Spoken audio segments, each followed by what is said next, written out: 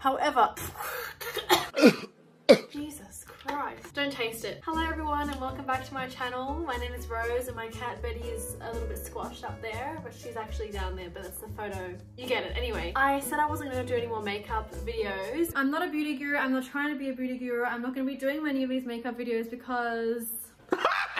but where there's money to be spent, there's videos to be made.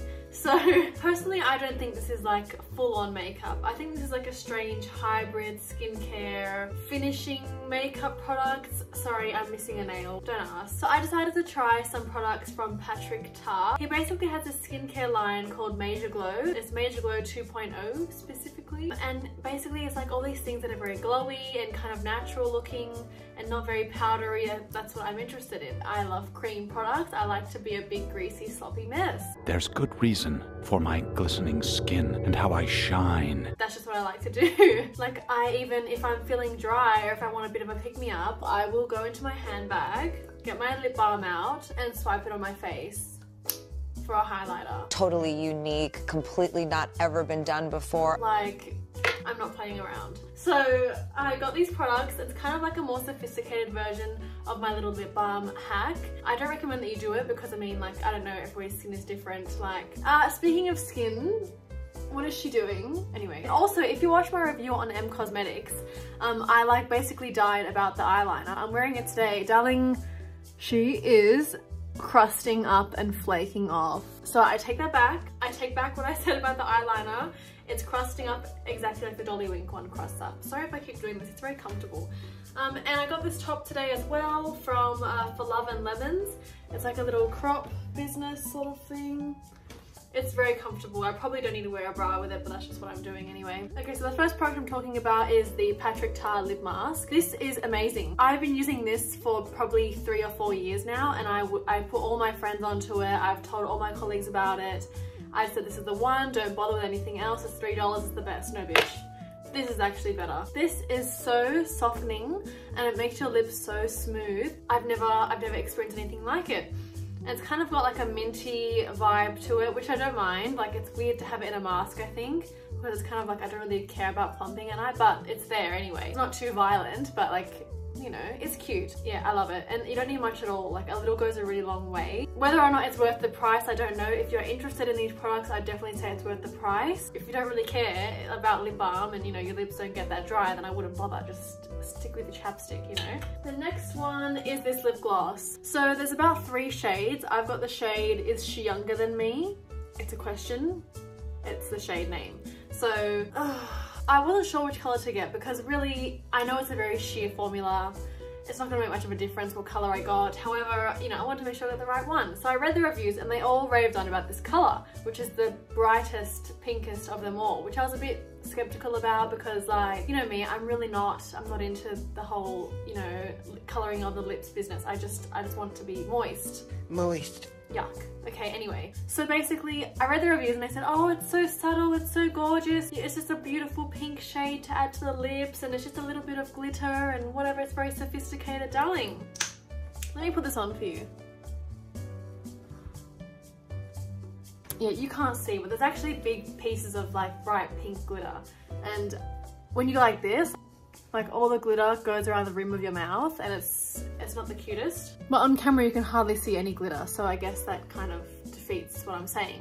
But in person you can see big chunks of pink glitter and it's not sophisticated, it's not cute, and it's kind of very childcraft lip gloss, but my first makeup kit sort of thing. But the texture's nice. It's just, I don't know what those other people were seeing when they were writing those reviews. Like, they clearly can't see that the big chunks of glitter. They need to get their eyes tested, like optometrists. Like, you stop trying to be a damn bitch. There certainly is pink glitter. I don't mind it. I'm not saying I don't mind it. It's just, it's not the subtle, oh, it just adds a rosy thing. Like, it's you can see it in person that there are big chunks of pink glitter. I don't hate it, but it's just something to keep in mind. Anyway, all right, the next one I got was this face mist. It's called She's Thirsty Major Glow Dewy Milk Mist. Yeah, it's the mist that he has at the moment. He's only got one at the moment, I'm pretty sure. It just says shake well, mist all over face. Bitch, before I bought this, I didn't read the ingredients. What am I doing?